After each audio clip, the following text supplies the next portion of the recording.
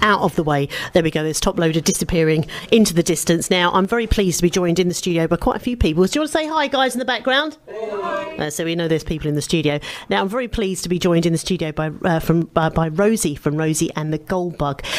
It's an indie rock trio, and it's yourself, Rosie, Lee, and Joseph. So thanks very much for coming in today. It's lovely to see you. Nice to see you too. Very much. And you look, I was just give you a description, you look very much like a very young Kate Bush, which is a fantastic look to have in anyone's look. Thank you. So thanks for coming in today. We're going to talk about the single which is out on the 7th of August called Hey You. But before we do that, you grew up in Cornwall. Yeah. Did you grow up in a musical family, and what was it like growing up in Cornwall? Yeah, my parents are both musicians, and it's a really beautiful place to grow up. Had horses and, go to the beach and stuff like that. So it's pretty inspiring. And what sort of music did you grow up listening to? What sort of music did they play? They played a lot of folk, really. Joan Baez, Bob Dylan, and those kind of classics. And I listened to a lot of that. But the thing that really got me was the 80s, with Cyndi Lauper, and she, I was really inspired by that. So we will talk about Cyndi in a little while. So growing up, was it natural that you were going to be a musician? You couldn't grow up in a household and not be a musician, do you think? Well, I actually went into acting for a bit, and I thought that was what I was going to do. But the problem was I didn't like being told when I could and couldn't act. So having to go through the audition process was really hard for me. Yeah. And I found that being a musician, you could do that all the time. There was no one telling you when you could and couldn't do something, so you could do it at home. Whereas, the comparisons with acting was just. I went for the musician.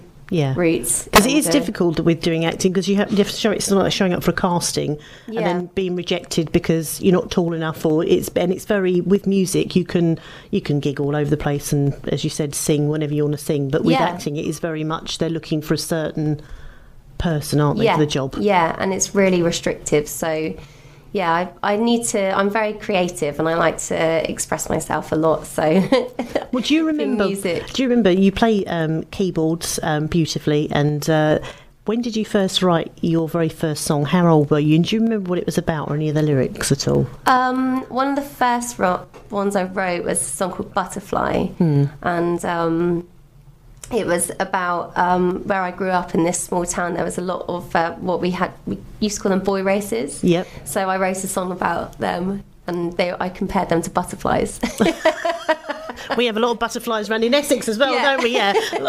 You might have heard that. Have you heard of Essex? Did they talk much about Essex down in Cornwall? Have we got what sort of reputation? You can be nice. Well, I've got some friends from Essex. Yeah. So I haven't been here much, but I really like it. Yeah, it's a good place. Yeah. It is a good place. There we go. Put that straight. Yeah. Now you're going to play, first tune, you're going to play a couple of live tunes for us as well. And then we've got the single we're going to play at the end, which is called Hey You, out on the 7th of August, which we'll talk more about later. So tell us about the first track, and tell us about the lyrics and what it's about. The first one I'm going to play is Running in the Dark, and that was our first single. And that was out in May. So I wanted to play that because it's quite fresh. Lovely. Here we go.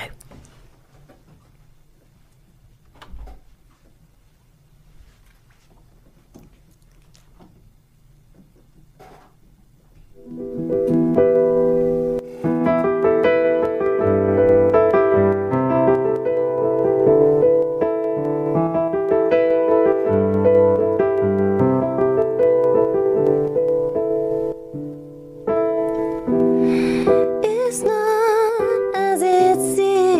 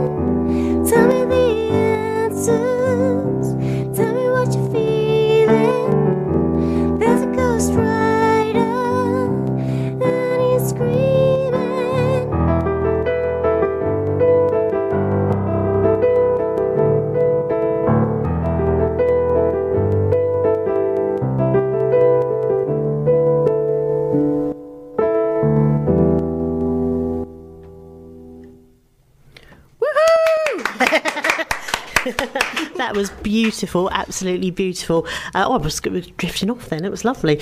Now, you formed Rosie and the Goldbug in 2007. Yeah. How did all of you guys sort of meet up and tell us about how you got the name as well? Okay. Well, we met up because I knew Pixie, the bass player, from school. We'd known each other for years and used to go out with my sister as well. Yeah. So actually went out with my best friend also. So this is Lee Matthews. Why is he called Pixie? Because he looks like a pixie. Oh, bless. Like a Cornish pixie. Oh, right. Okay. So he's very handsome, but he's only like 5'2". So and he's got little pixie ears. Oh, bless. Yeah, which is quite cool actually. Yeah.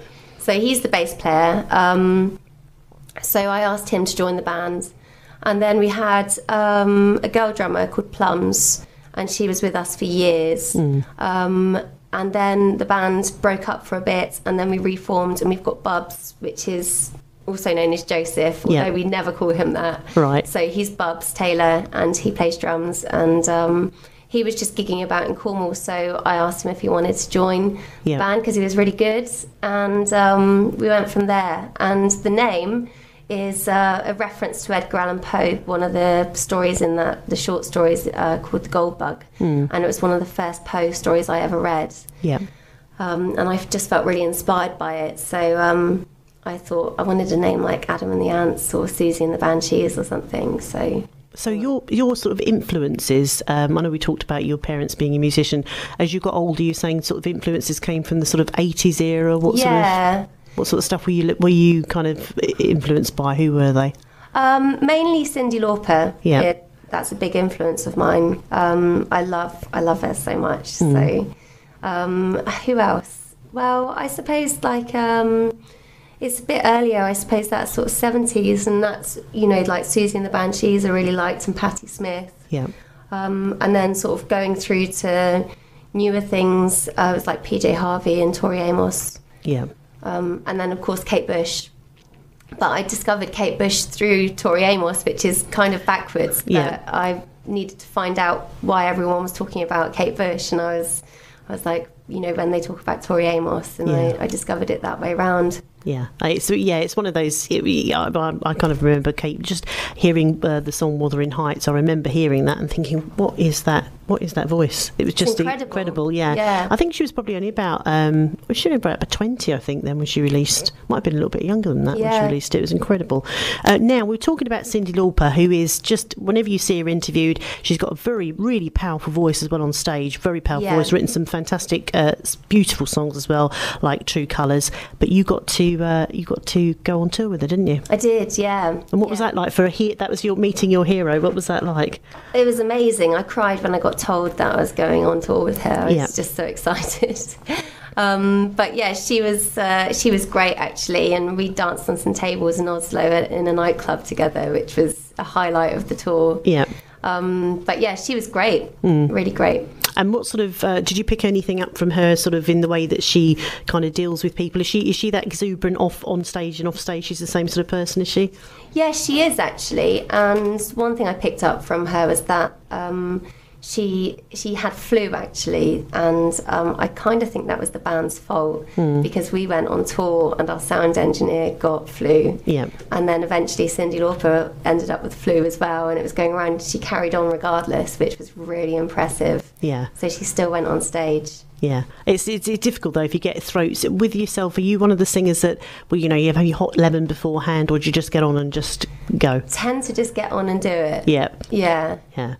I won't say who they were, but it was somebody we had in the studio. I don't know what I'm whispering for. It was somebody we had in the studio a very long time ago, and the boys will probably remember, who came in. It was from quite a well-known band, and he went through the songs about 6 times before he went live.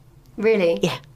There we go. And you come in and you play beautifully straight off. That's what I mean. You see what I mean? That's what I mean. Pressure's on now. You don't need to be rehearsing like for hours now. But I was literally sitting here going, I've got to go in a minute. The next person's coming on. Yeah. Now the next track you're going to play for us. Tell us a little bit about this track.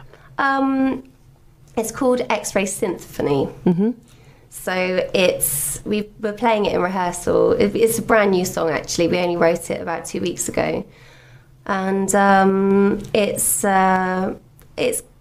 when we play it with the band, it's quite a sort of big noise, and we've got a lot of synthesizers going on with it. But now I'm just doing a stripped back version of it. So I really like it at the moment, and it's fun to play. So right, here we go. Lovely live music in the studio. Here we go.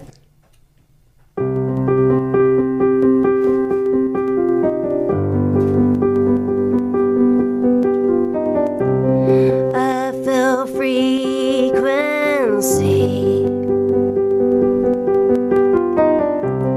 through my body, electromagnetic wavelength in me. My heart beats high, my bones like trees. Life's too short, but you rescue me. Light me up and set me free. Blood pours inside of me. Too hot now, I can breathe. Electromagnetic wavelength in me. My heart beats hard, my bones like trees. Life's too short, will you rescue me? Light me up and set me free.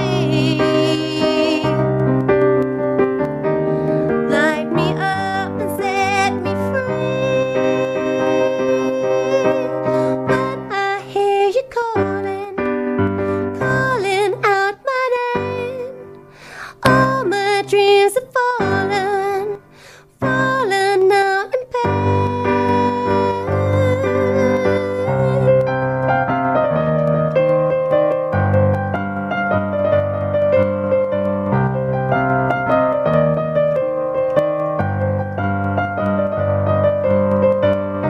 My heart beats hard, my bones like trees. Life's too short, but you rescue me.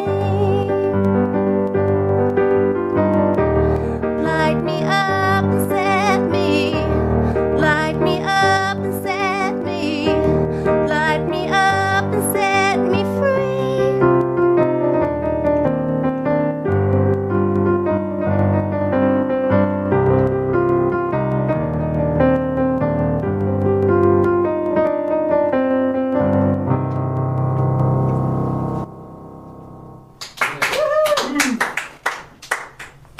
Thank you. Can we have a bit more of a round of applause now? That's what I like to hear. I don't really expect to see Tony, and I think he's disappeared off somewhere. So he's disappeared. It's been said. I'll read out what some of the reviews has got. So Kate Bush on crack with Goldfrapp on synths was one of the ways you were described. Do you still, when you're on stage, tell us about what it's like when you're playing on stage, what the band looks like on stage, and what buzz you get? And do you still get a buzz when you play live? Yeah, definitely get a massive buzz. It's so much fun. It's what we live for, really. It's like the band's currency to play and get, a good feeling. So we've got, it's a 3-piece. We don't have any guitars. It's just synths, bass and drums. Yep. And it's quite boisterous and feisty when we play as a band. It's quite noisy. When we rehearse, we have to watch that we don't annoy our neighbours. Put it that way.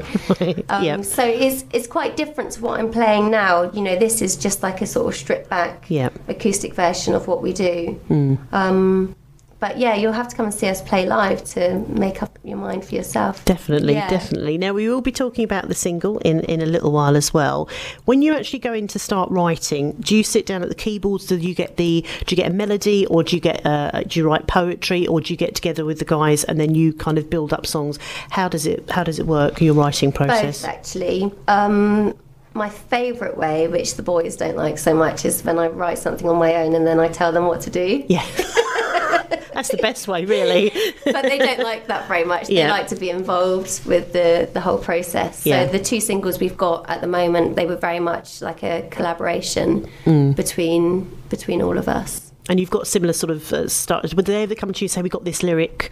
Or is it more they'd sort of like, we've got this sort of beat going, would you say? Pixie definitely comes to me with lyrics and ideas, and then I have to sort of work them through and make them my own, which is, is part of the process, which can be a lot of fun, actually. And would you say you're the main person? So, he's saying you write together, but is it your idea? This is the way that you want it to sound? Because it's difficult sometimes if you're in a 3-piece, but if you've got more members of the band, you normally have to have that person that says, this is the way I want it done. So are you that person? Yeah, that's why I put my name in the title. Yeah. But it's true, because it is, if you're working in creative people put their ideas, and you need to have that person that says, I don't want it like that, this is how I want it. Well, it's really difficult otherwise, because it's just who's going to have the final say, and it can be sort of washed out a little bit if you're being too caring about. I mean, I am very caring, don't get me wrong. I love the guys, but yeah, I must say I get the final say. And what about when you go into the studio? Do you have control over the production of how you want things to sound? Yeah, we've been working with a guy called Gareth Young recently, and he has a lot to do with how it sounds. But we've known him for years. Yeah. So he sort of it's quite intuitive when we work with him. We don't have to boss him around too much. He kind of knows what we're after, so that's really good. Now you're going to play another live song, and we're going to have the song Hey You at the end, which is released on the 7th of August, which is going to be coming. We'll talk about the EP that is top secret at the moment, but it's kind of top secret. We're not going to talk about it too much, but that is coming up, and you've got loads of tracks to go on that. So what song are you going to play for us now?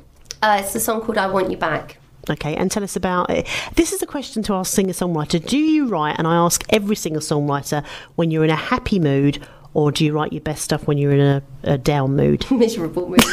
It's like little tissue that's blotting away the tears. Yeah, no, I cry a lot when I write songs. Yeah, drink cups of tea, cry a lot, and just sort of get ideas out. But if I'm happy, I'm at the beach. Yeah.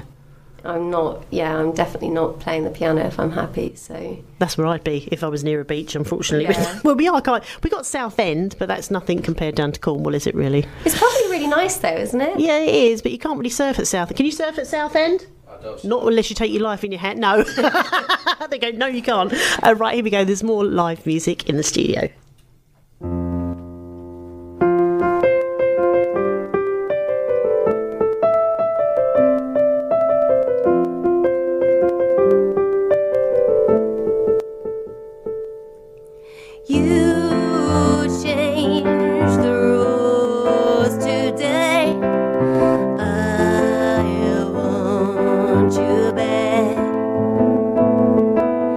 Doesn't matter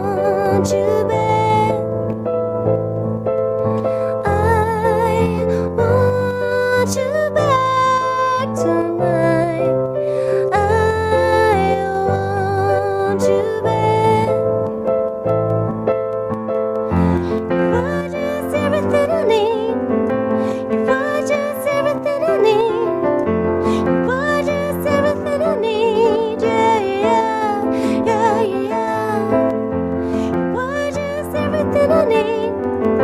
You were just everything I need. You were just everything I need. Yeah, yeah, yeah, yeah, yeah. I want you back tonight. I want you back.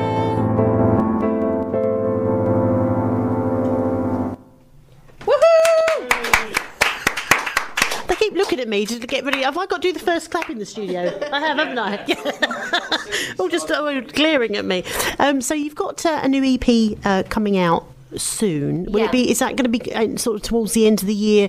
And tell us a little bit about the songs that are going to be going on there, or are you just in the writing process at the moment? We've got lots of songs that we'd like to put on it. So really, it's an album that we want to do, but we're just kind of seeing how it goes with an EP to start off with. Yeah. And we're not entirely sure which two other songs are going to go on the EP yet. We've got several in mind. So yeah, it's kind of, we'll figure out very soon which ones they're going to be. But that's part of the exciting process of choosing. It's good. And what about have you managed to, I would presume that you're very, you're there with the artwork and the way the album will look. So have you got ideas in your head already sort of buzzing around for everything else? Yeah, it's been really good fun doing the artwork for the two singles, actually. So when we do the EP artwork, it's going to be very exciting. Our friend Joe Skinner, who's from Cornwall, he did the artwork on our first single, so I'm hoping he can do the artwork for the EP. And he's just got loads of great ideas. He does sort of weird collages where he uses like photographs and cuts out bits from magazines and then just kind of puts it all together, and it's just fascinating. So it should be something like that for the EP. And it's one of those places, growing up in Cornwall, what do you think attracts? I mean, it's a lovely place. Anywhere by the sea is fantastic to live. Why do you think it attracts so many creative people? It must have been great growing up when you've got loads of other musicians and artists in that kind of area. I think it's because you're allowed to be mad down there. Yeah. Which is really good. People don't judge you. They're just, not that they necessarily judge you anywhere else, but I was out with my manager in Mayfair this weekend, and they definitely thought I was an eccentric, put it that way. So whereas Cornwall is kind of like, it's just accepted that you can be an eccentric and mad, and it kind of like, the more you're like that, the better down there. Are you sort of moving towards now doing gigs up, obviously you've toured with Cyndi Lauper, but are you going to be doing gigs in London? Are you sort of lining those up towards the end of the year or start of the new year? Where are you going to be going? Should be towards the end of the year. We did one recently up in London. That was great fun, and it's always good to get up and play to a London audience, because they are very different to where we come from. They're a lot cooler, so they're kind of like, you have to warm them up, and that can be quite a challenge, but I like the challenge. I thought when you meant cooler, I thought, she's just insulted the people of Cornwall. You meant cool as in they're a little bit more reserved. Yeah. Didn't mean anything bad by that. So you've got the single which we're going to play in a second called Hey You. Yeah. Before we go talk about that, and you can tell us all about it, and it's released on the 7th of August. You've got a video to go with this as well. Yeah. So where did you shoot that? At my house. Excellent. Yeah. My boyfriend makes documentaries, and he shot the video for us. So we got a whole load of Goldbugs involved, which they're basically our friends that wear gold lame catsuits, and they're all in the music video. So it's quite a lot of fun. I definitely recommend watching it. Excellent. Have you got quite a lot of hits on it already? Is it going quite well? Yeah, it's going well. So it's it's fun. And the first video we did for Running in the Dark was also, that's equally as fun as well, and it's got our friend dancing in it, Dean Nolan, and he was amazing in it, so it's worth watching that also. So you've got the creative thing. It was with your record company. Yeah. You kind of got a bit of a free hand, because sometimes you hear people get like signed into things and they don't really have too much. They're kind of stuck. But you seem to be able to do a bit. You can design whatever you like on your artwork. You've got your video. You can go into the studio. You've got quite a lot of creative freedom, and that's the way you like it. You don't want to be sort of held backed by a record company. Yeah, it's really important, and it's a partnership really. So it has to work like that. Otherwise, you'd just be desperate to get out of your contract and move on. So it'd be, it's nice to work with people that you get on with and have a lot of fun while you're doing it. So I think that's so important. Yeah. With the gigs, first of all, can we have the Twitter and Facebook and the website details? Right, the Twitter is Rosie Goldbug. Facebook is We Are Rosie and the Goldbug. And what else did you need? You got a website, or is it just on Facebook at the moment? Mainly on Facebook. We do have a website, which is rosieandthegoldbug.co.uk, but most of it's on the social media platforms. And are you very sort of prolific? You sit there sort of always on it? And yeah, so if you want to come and say hi, just message us and we'll get back to you. And you've got links as well to the video for Hey You. So tell us about Hey You. How did it come about? Was it you three guys in the studio, or was that one little separate project and then you brought it down to the guys to... It was a bit of both, actually. It's about a friend who was going through this relationship that it was just a bit tricky, and the guy wasn't really taking her seriously, and it was really hard to sit back and watch, and I felt really affected by it. I was just like, this is really sad and torturous, and I think, love can be just such a painful process if it's unrequited, and it was just watching that. So I wrote a song about it, and I took it to Pixie and Bubs in the band, and we just sort of bashed out different ideas, and we go through a process of elimination. So Pixie has to try it every different way before we get to what we want it to actually be, and then eventually it gets there, and then we're happy with it, and that's what we've got now. So this is out on the 7th of August. It'll be available on iTunes right the way across. There's also a video as well you can check out online. You'll find that from your Facebook page, and obviously if you go onto your Twitter page as well. Thank you very much for coming all the way down today. Thanks for having me. Thank you. It's been lovely. And also, just for you to appreciate, when you're listening out there, it's when you come into the studio and you're singing and it's just keyboards and vocals, you've got to be pretty good for it to sound like that. And that's without, because when you're used to going on stage and you've got you've got your back line and all your headphones, all the rest of it, but you've come in and you've just sung beautifully. So it was fantastic. So thank you. Thank you so much. Really nice to see you. Beautiful looking girl as well. Don't forget Paul's filming, aren't you, Paul? Yes, nodding it back. Can we have a round of applause again, please? Thank you. Fantastic.